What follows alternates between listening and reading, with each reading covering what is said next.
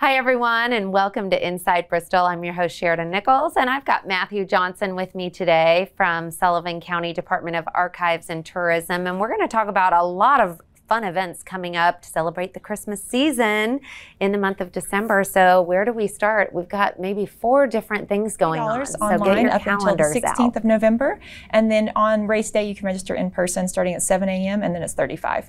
Okay, and it's a big turnout, so if you haven't done it before, it's definitely something I think you should add to your bucket list.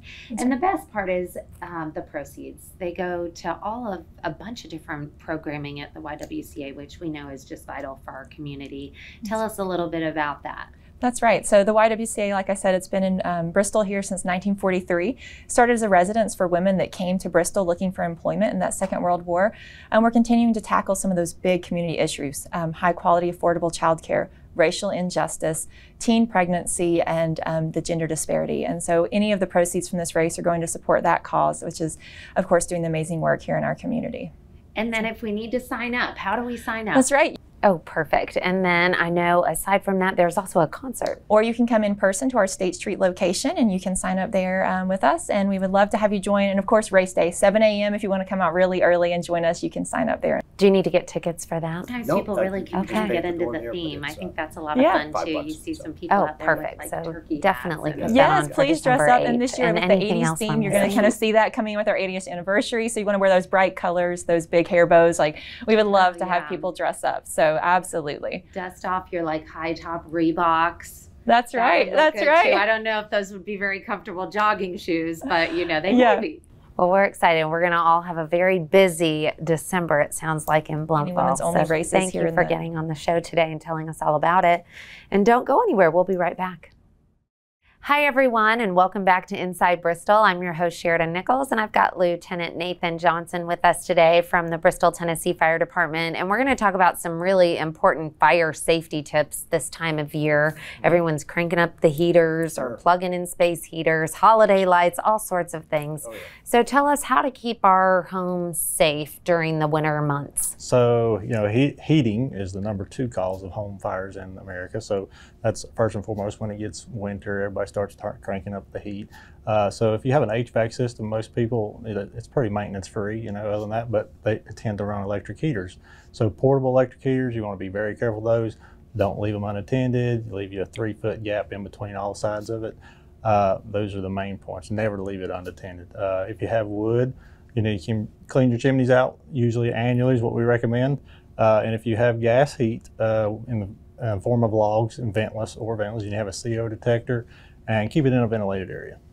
And I know we just got ours serviced, so I know that's definitely something you can do. And yes, definitely. they'll even if it's a gas fireplace, they'll clean everything out, and it's definitely great to make sure everything's running well, especially before we get into. Something people forget, you know, your smoke detectors we just time changed, so you need to make sure you change your batteries out on those as well.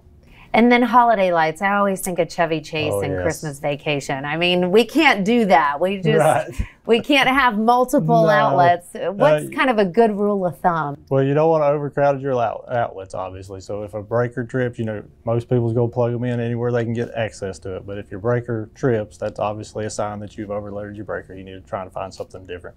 Extension cords, everybody loves extension cords. Make sure you're not running them under rugs, through doors, windows, anything that's got a pinch point that could, you know, compromise the electrical cord and cause you a fire. And then I know, of course, this time of year too, with all the holidays, you tend to have a lot more people over and you're cooking. And cooking is the +1. There we go. We started with our number 1. That's right. So you don't want to leave it unattended. That's one thing, you know, in the hustle and bustle, you get to doing things. So always stay with it. Keep your towels and everything away from your eyes or anything of that nature. If you're cooking turkey, obviously grease and water don't mix, so don't pour water on your grease. If it gets out of hand, use a cover. Keep a fire extinguisher readily available because there could be an accident. So that's right. Well, thank you so much. Anything I'm missing? Anything you want to add? The burn ban is in effect now for the city due to the dry conditions. So that's until we get some substantial rainfall. The fire marshal will have that in place. Okay, good deal. Thank you for being with us today. Don't go anywhere. We'll be right back. Hi, everyone, and welcome to Inside Bristol. Welcome back, I should say. Sheridan Nichols here, and I've got two Emilys, Emily Fleener and Emily Champagne, both with Believe in Bristol, and we're talking about a lot of fun Christmas activities coming up. Where do we want to start? The parade? Oh my goodness, there's so much going on in November and December to celebrate the holidays in downtown Bristol. Of course, our annual tradition in Bristol of the Christmas parade is happening this year. What's the date again? It's the first Thursday of December. It starts at 7, and it'll be from Bob Morrison Boulevard down to State Street, all the way down till you get to the sign, basically. So you can line the streets with your kiddos and huddle together to stay warm. Exactly. And of course, that's brought to you by the Bristol Chamber of Commerce. And from what I hear, they have more than 100 floats participating in this parade. So it's going to be a good time. And that'll be good, with a big appearance from someone special at the end. That's right. That's always great. And what about, we've got tree lighting and downtown small businesses and... Yeah, so the first Saturday, or the Saturday after Thanksgiving, is Small Business Saturday. So it's, you know, a follow-up to Black Friday, where we encourage everyone that spent Friday getting their box store and Amazon deals to come out and shop locally to support their small businesses just as much as we support the larger corporate ones. Much more money stays in your local economy when you shop with a small business than when you shop with a corporation. So that's money right in your pocket, your neighbor's pocket, your friends. That's right. Shop local. We know right. That's always good. We love it. We love to push that. And then, of course, our downtown Bristol Christmas tree lighting ceremony is taking place on November 26th. That's a Sunday this year. And we're adding to that event this year. We're going to have a winter carnival. So if you've seen it in the Hallmark movies, that's what we're going for here. A fun experience for families to see the lights. Of course, that is the capstone of the event. But also some fun games, some winter/Christmas themed games for our community members to enjoy as they drink their hot cocoa, eat cookies, and play with their kids leading up to the big moment where they light up the tree. Oh, I love that. That's going to be exciting. Eventually, they're going to grow that, and there's going to be like an ice sculpting competition, right? Because that's Goals. so Hallmark. Goals. That's right. This is exciting. Yeah, we really wanted to give a little extra oomph to the Christmas tree lighting. It's one of the community's favorite events. This is our 43rd annual community Christmas tree lighting. But with this being the first year that the Douglas fir is the main Christmas tree, now that the Norwegian spruce has had to be retired, we really wanted to just give it a little revamp, give it a little something extra. Previously, with it being on a Monday, it was really our community members loved it so much and they really put forth the effort, but we recognized the fact that it was a hurry up and get there kind of situation, coming from work, picking up your kids, doing all of that, just to kind of stand in the cold and like wait for the big moment. So we really wanted to move it to a Sunday, make it a little easier on everyone, and then give it a little bit more of a build up so you can come out, have fun. There's a little bit more time maybe in between loading your kids up with sugar and actual bedtime rather than right before.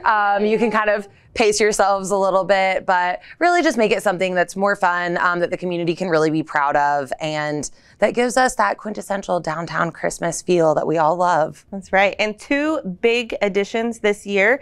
Of course, the Winter Carnival, but this tree has never seen this amount of lights before. We're having a professional install all of the lights on Thursday and Friday of this week. It is going to be massive. So I think there's something like over 200 strands of lights on this thing. So it's going to be fantastic. And then also, Santa Claus is coming to perform a special, to give us a special performance as Santa and the Sleigh Boys after the Christmas tree lighting. So if you want to stick around, watch the lights twinkle through the night, and then see Santa perform some country bluegrass Christmas songs. What is more Bristol than that? That's perfect. The tree lighting location will also be the location of 25 of our Christmas tree village trees that are decorated by community members and local businesses. So there will be the trees there that will light with the main tree tree that you can walk through before and after Santa's performance, as well as trees in Anderson Park and the downtown center this year. So there will be 3 different locations for our community Christmas trees, and you can vote on your favorite to win people's choice. I love that too. Yeah, you do. Where do you go to do that? So everything is going to be located at believeinbristol.org/Christmas. All of the events, all of the details, voting for all of our contests. I love that. Well, thank you, ladies, for being here today. Absolutely. We're all super excited now for this holiday season that's upon us. So thanks for being with us today, and thank you for watching. We'll see you next time.